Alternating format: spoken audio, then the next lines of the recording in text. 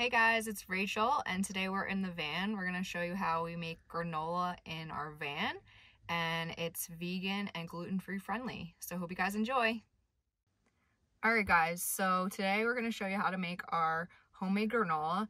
The great thing about this recipe is you can really use whatever's in your cabinets, but today we're going to be using walnuts, we're going to use almonds, we're going to use some chia seeds, we're going to use some coconut flakes, maple syrup, some cinnamon, and some gluten-free rolled oats, and then some pumpkin seeds we got in here.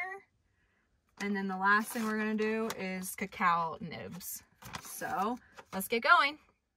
Alright guys, so what we need to make a granola is pretty simple, but we use our little food processor. We have this nice little cute Cuisinart one that's perfect for the van life, and then we have an air fryer which we're going to use. We don't have an oven in our van, but if you guys are at home and want to make this recipe, you can use your oven, and I'll give the instructions for that. But first, so we use our little food processor to blend up our raw almonds here. So we're going to use a half a cup of these, and it's just to pulse them real quick, so they're not like big pieces of almonds. So we're going to first pulse those up. So let's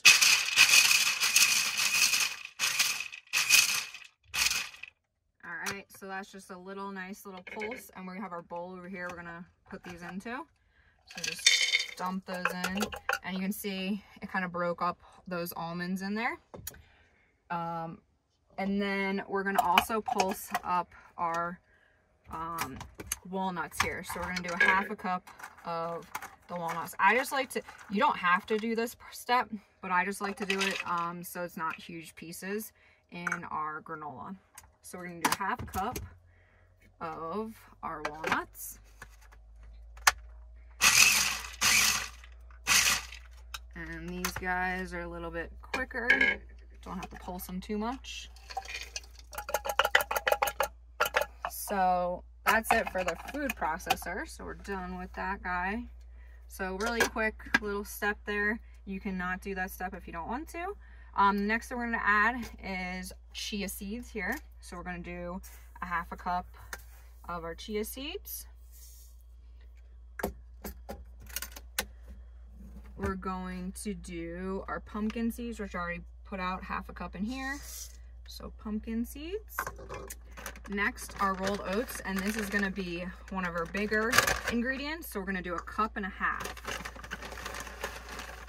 of our rolled oats, and you can use any kind that you want. I use the gluten-free ones because I'm gluten-free. So let's do a half a cup here. Great. Then we got our coconut flakes. We're going to do a half a cup of this. So you can use coconut flakes or you can use shredded coconut. Coconut really makes it so you can get nice solid pieces of the granola. It keeps it all together. So I really like using the coconut in there. So half a cup of that. And then our calico nibs we're going to add in there. And like I said, any nuts that you guys like or any ingredients, or you don't have this, you don't have to add that. Really, you can make it however you want. But people think it's really hard to make granola. It's actually super simple. So our calico nibs. And then we're going to add some cinnamon here. So like usually like a tablespoon. We're not measuring out. We're kind of just shaking it in there. But give it a little bit nice cinnamon flavor. Then we have our maple syrup. So we're plant-based. We don't use anything from animals, so we don't use honey, but people do make it with honey. But maple syrup's another great option. Basically, when you want to get it all wet, so we're going to use a 1/4 cup of maple syrup in here. Again, I'm not measuring it out. And then if you feel like it's all the ingredients aren't wet, then you're going to want to add a little bit more. But all our ingredients are in there. Now let's mix it up.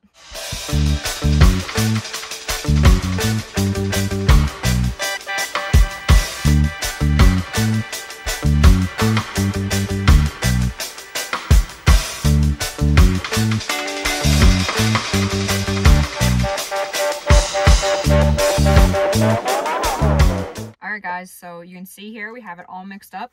And really the important thing when you're mixing is make sure the whole granola is all nice and wet from whatever you're using, maple syrup or honey. And now it's ready to bake in either our air fryer, which is what we're using, or your oven.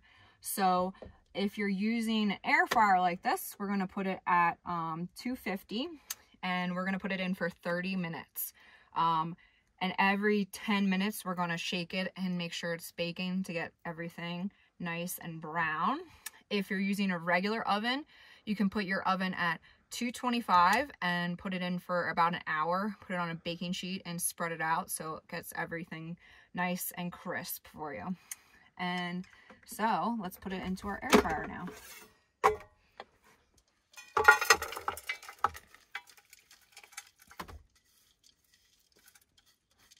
So get all those nice ingredients out, and we have it set at our right time,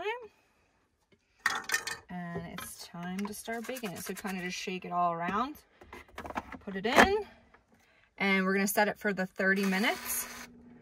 And again, every like 10 minutes, 5 minutes, just shake it, put a nice little spoon in there and get it all nice and crisp.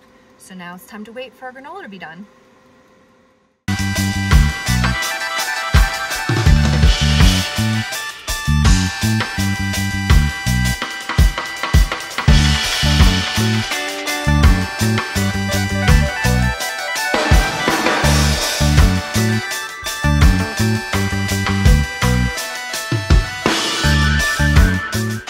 Guys, so our granola has been baking for 30 minutes. We've been shaking it every 10 minutes. Now it's time to let it cool. So we're gonna just dump it into a bowl to let it cool. If you're baking the oven is on a pan, you can just leave it on the pan and just pull it out. Or if you have a pan and you are doing an air fryer, you can do that. And this also is the time to add in any other ingredients that you didn't put in with your baking time. So we're adding in some dried cranberries. Maybe you put in some raisins or something else. And we just are gonna mix that into our granola. And then we're gonna let it cool for about like 30 minutes in here. And then after we let it cool, we'll put it into our nice little granola container. We have a little bit from last time still in there. And then it will be good to eat and put on smoothies or however you want to eat it.